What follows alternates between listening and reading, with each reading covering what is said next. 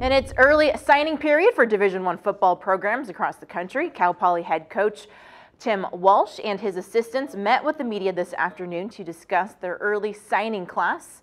The featured finds are D'Angelo McKenzie, a safety transfer from Washington State, and offensive lineman Dominic Splan, a transfer from the City College of San Francisco. Out of 4 high school signees, the Mustangs got one right out of their backyard, Aurora Grande kicker Colton Thieker. Walsh says he's excited for these athletes to officially become Mustangs.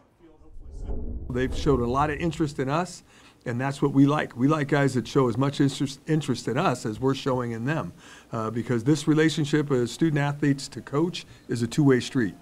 You know, we both got to be on the same page, and when you're both on the same page, that you have a great opportunity to be successful in everything you're trying to do.